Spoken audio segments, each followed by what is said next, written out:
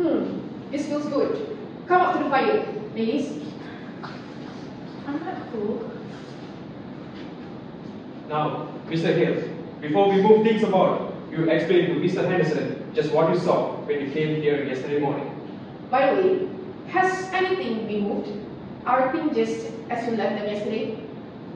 It's just the same. When it dropped below zero last night, I thought I'd be better send Frank out this morning to make a fire for us. No use getting pneumonia with a big case on, but I told him not to touch anything except the stove. And you know Frank. Somebody should have been left here yesterday. Oh, yesterday. When I had to send Frank to Morris Center for that man who went crazy, I want you to know I had my hands full yesterday. I knew you could get back from Omaha by today. And as long as I went over everything here myself. Well, Mr. Hale, tell just what happened when you came here yesterday morning. Harry and I had started to count a lot of potatoes. We came along the road from my place, and as I got here, I said, I'm going to see. I can't get John Wright to go in with me on a party telephone. I spoke to Wright about it once before, and he put me off, saying Fox talked too much anyway, and all he asked was peace and quiet. I guess you know about how much he talked himself, but I thought maybe if I went to the house and talked about it before his wife. Though I say to Harry that I didn't know as that his wife wanted to make much difference to John. Let's talk about that then, Mr. Hale. I do want to talk about that, but tell me just what happened when you go to the house.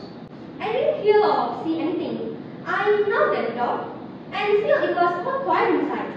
I knew they must be up. It was past 8 o'clock, so I knocked again, and I thought I heard somebody say, come in. I wasn't sure. I'm not sure yet, but I opened the door to the store, and there in that rocker sat Mrs. Wright. What was she doing?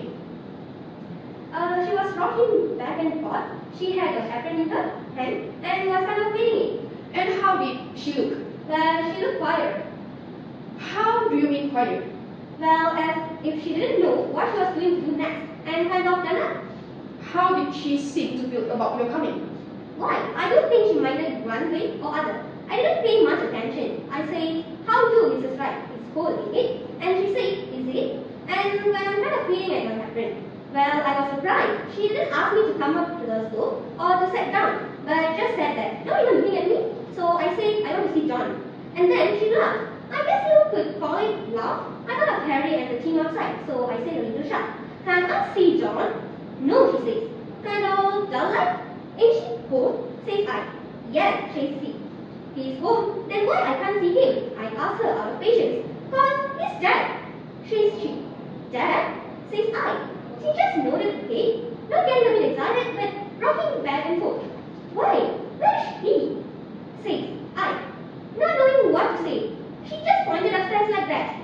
I got up with the idea of going up there. I walked from there to here, then I said, why? Why did he die off? He died off a rope around his neck, said she, and just went on beating at the apron.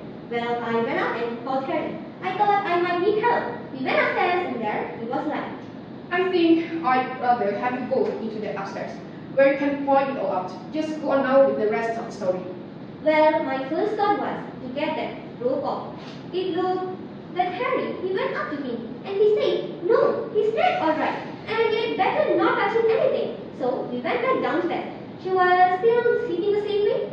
Has anybody been noticed? I asked. No, says she, unconcerned. Who did this? Is this right? Said Harry. He said it. Business? Like she stopped bleeding on her apron. I don't know, she says. You don't know, says Harry. No, says she. Weren't you sleeping in the bed with him? Says Harry. Yes, says she, but I was on the inside. Somebody slipped a rope around his neck and strangled him. And we didn't wake up, says Harry. I didn't wake up, she said after him. We must have looked as we didn't see how they could. For a minute, she said, I said sound. Harry was going to ask her more questions, but I said maybe we ought to let her tell the story first to the coroner or the sheriff. So Harry went fast as he could to River Place, where that's telephone. And what did Mrs. Wright do when she knew that you had gone for the coroner? She moved from that chair to this one over here, and just sat there with her hands held together and looking down. I got a feeling that I ought to make some conversation, so I said I had come in to see if John wanted to put in the telephone, and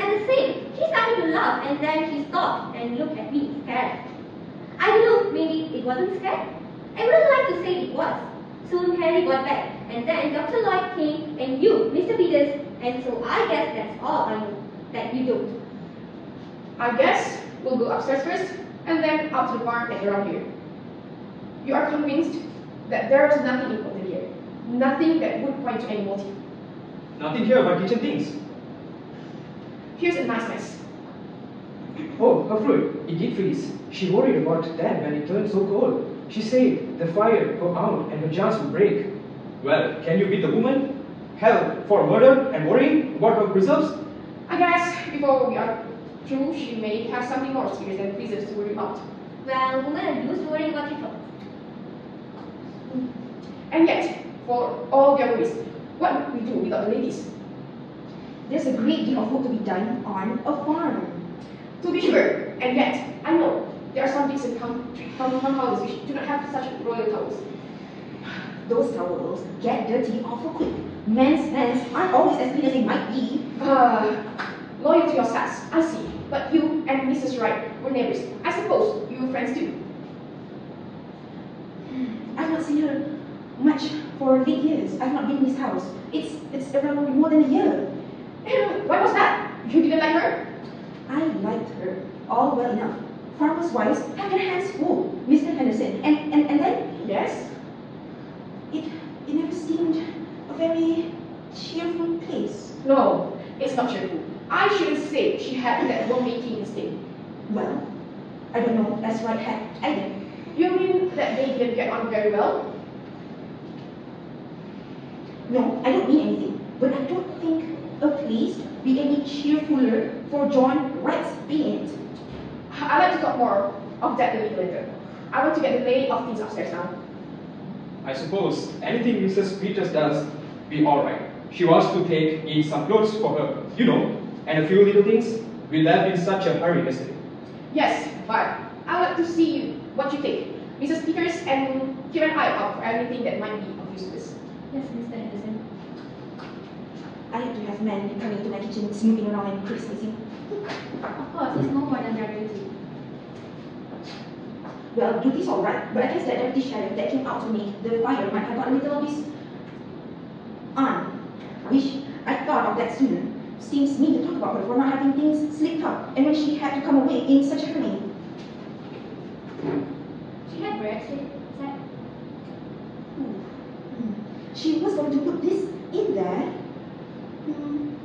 It's a shame about her food. I wonder if it's all gone. I think there's some here that's all right, Mrs. Peters. Yes. Down here. I declare, I believe that's the only one. And she'll feel awful bad after all her hard work in the hot weather. I remember the afternoon I put up my cherries last summer. Well, I must get those things from the front room closet. And you, coming with me, Mrs. Head? You could help me carry them.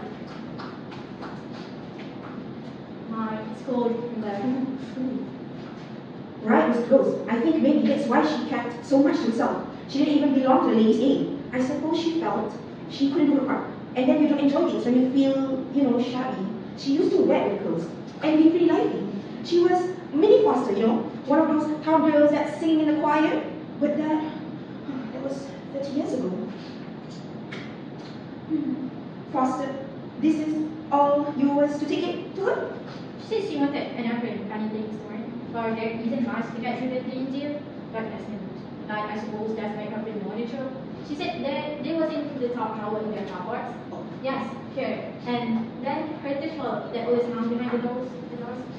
Yes, here it is. Mrs. Peters, Yes, Miss Peter. do you think she actually did it? I don't know. Well, I don't think she did. Asking for an apron and her little shop, worrying about her fruit. Mr.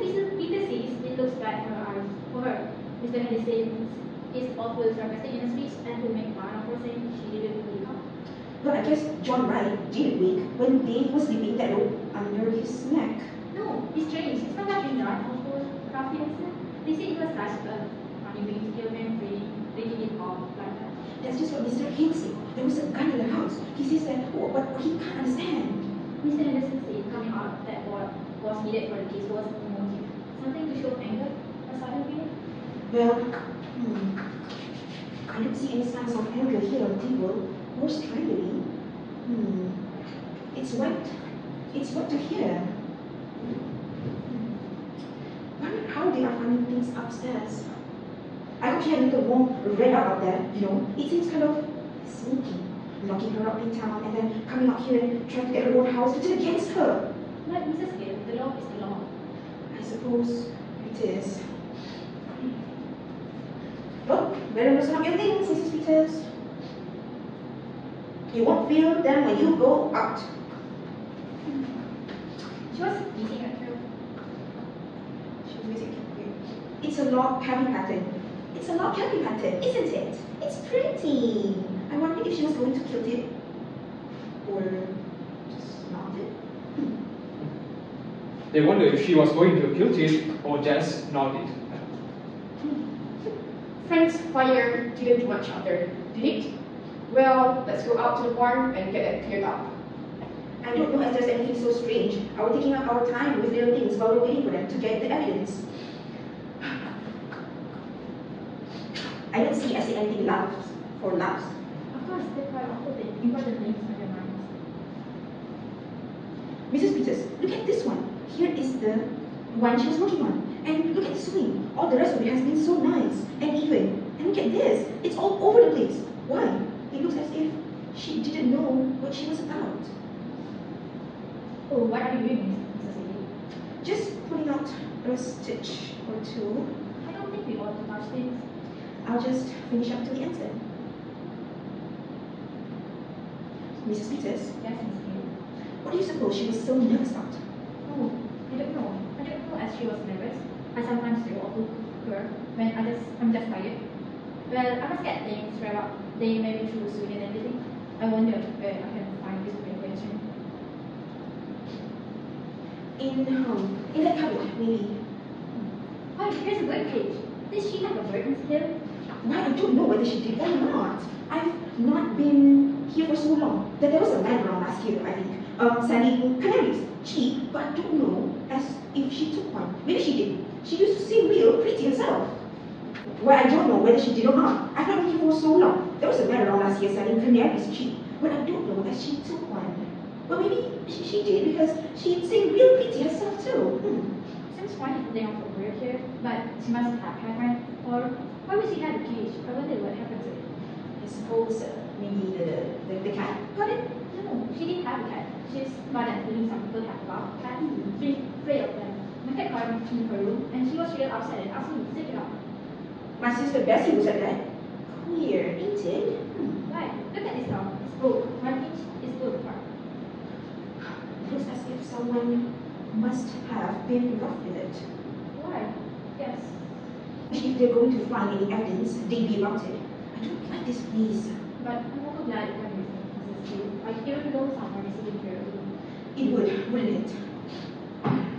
But I tell you what, I did wish Mrs. Peters. I wish I had come over sometimes when she was here. I actually really wish I had. But of course you were also busy, Mrs. Gill. Your house and your chicken. I could have come. I stayed away because it was cheerful, and that's why I ought to have come. I've never liked this place, Mrs. Peters. Never. Maybe because it's down in a hollow, and you don't see the road. I just don't know what it is. But it's a lonesome place, and always was. I wish I had come to oversee Minnie Foster sometimes. And now, I haven't. Well, you must not reproach yourself, Mrs. Gill. Somehow you just don't see how it is with other folks until something comes up. Not having children makes less work, but it makes quite a house. And, right, out to work all day and no company? When he did come in, did you know John, right, Mrs. Peters? No, I've seen him in town. You see, he was good. Yes, good. He didn't drink, and kept his word, as well as most, I guess, and paid his debts. But he was a hard man, Mrs. Peters. Just got the time of being with him, like a raw wind and gets to the bone. I should think she would want a bird. What do you suppose went with it? Like, I don't know. Unless he got sick and died. the door is broken. You weren't raised around here, were you? No, they did what 2 years ago. I see, so you didn't know her. She, okay, come to think of it, she was kind of like the bird herself. Sweet and pretty, kind of timid, but flattering. How she did change. Tell you what, sisters, why don't you take the kilt in with you, Miss Mama? It might make up her mind. Right, I think that's a real nice idea, Miss Kay. There couldn't be possibly be any question to be with that. Now, just what do I think? I would think her faces are clear and the things. Okay, here is some bread. I expect this has got sweet things in it. Let's open the box, shall we? It's big thought. Looks like something somebody would give you. Maybe the scissors are in here. Oh, there's something wrapped in this piece of silk, and it smells. What? This isn't her scissors. Oh, Mrs. Peters, it's The bird. oh my God. But Mrs. Peters, look at it. It's neck. It's all to the other side. Somebody. Wrong. Thanks. Well, ladies, have you decided whether she was going to quilt it or not it? You think she was going to? No. Well, that's interesting, I'm sure. Has the bird flown? I think the cat got it. The cage is broken. The door cage is broken. Is there a cat? Well, not now. They're superstitious, you know. They leave. No sign at all of anyone having come from the outside. Yeah, oh look. Now, let's go out again and go over it piece by piece. It would have to be someone who knew just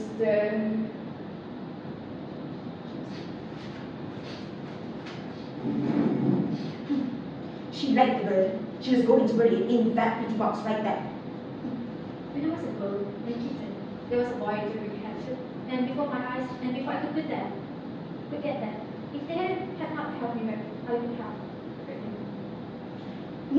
No, but I wonder how it would seem never to have had any children around. No. Ryan wouldn't like the bird, a thing that sang, because she used to sing. He killed that too.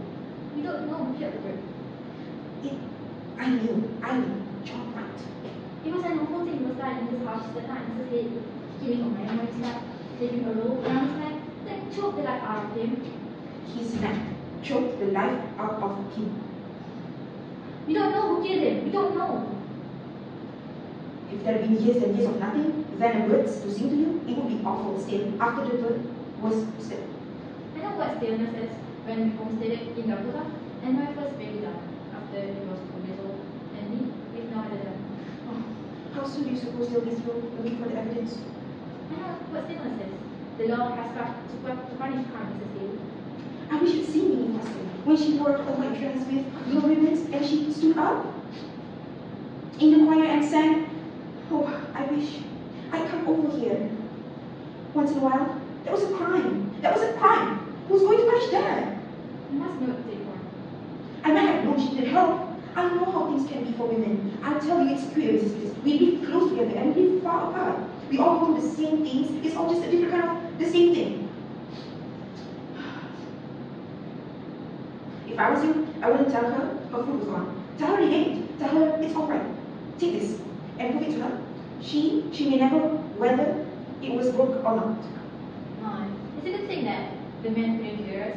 We didn't think so long. Getting closer up over a little thing like the deck cannery, as if that could have anything to do with it. Maybe you would. Maybe you would. No, Peters. It's all perfectly clear as a reason for doing it. But you know, juries, when it comes to women, if there was something to think, something to show, something to make a story about, the thing that would connect up this strange way of doing it. Well, I've got the team around. Pretty cold out there. I'm going to stay here a while by myself. You can send Frank out for me, can't you? I want to go over everything. I'm not satisfied that we can't do better. Do you want to see what Mrs. Peters is going to take in? Oh, I guess there are not very dangerous things the ladies have picked up. No, Mrs. Peters doesn't need supervising. For that matter, a sheriff's wife is married to the law. I will think of it that way, Mrs. Peters. No, just agree. Married to the law. I just want you to come in here a minute. George, we ought to take a look at these windows. Oh, windows. We'll be right back, Mr. Hill. Well, Henry, at least we found out that she was not going to quit it. She was going to, what is it you call it, ladies? We call it nothing, Henderson. first symbolism is the towel. Minnie's disorganized kitchen, which leads George Henderson to criticize her housekeeping, reflects her disturbed mindset, suggesting John's murder was more emotional and dramatic than her calm demeanor indicates. The kitchen's disorder also symbolizes the man's expectation for women to adhere to specific gender roles. The man holds Minnie, rather than John, accountable for the home's condition, deeming her an inadequate wife, and their comfort with judging women this way is what isolates Minnie in the first place. My symbolism is about party telephone. For John, the party line telephone was more than an unnecessary expense. It was a threat to the growing sense of inclusivity and possession. Minnie was his alone. This image is significant here because of its in relation to the question of justice, which unfolds at the end of the play, where Mrs. Hales learns that the greater crime is to cut oneself off from understanding and communicating with others. And in this context, John Wright is the greater criminal and his wife the helpless executor. So for the next symbolism in Trifles story, the cherry jars or the canning jars. The canning jars of cherry is actually represent Minnie's or Mrs. Wright intends on the focus of her domestic responsibilities that pressure her to place her as a woman or a wife. The canning jar or canning cherries is actually to show that it is clear that she feared of the man's judgment. Man's judgment in this story is the sheriff and the county attorney. And she terrified that men will criticize her poor housekeeping and mock the women's concern in the Trifles. This story tells, this jar cherries tells that Minnie or Mrs. Wright is actually imprisoned, and she worries that all the hard work she tries to conceal about the crime is gonna break. So for the last symbolism is the quilt. So the quilt that Mrs. Taylor and Mrs. Peter bring to Minnie in the tale is neither trifle that the medicines. So the quilt and Minnie's choice to finish it in one or two parts by quilting or knotting serve as metaphors for her innocence or guilt. So the play links the act of knotting a quilt to the act of killing a man using a noose. So the play concludes with George Henderson asking about the quilt's completion. Mrs. Hill's confident response that Minnie would not signifies the woman's certainty of Minnie's guilt, while the man whose arrogance prevents them from seeing women's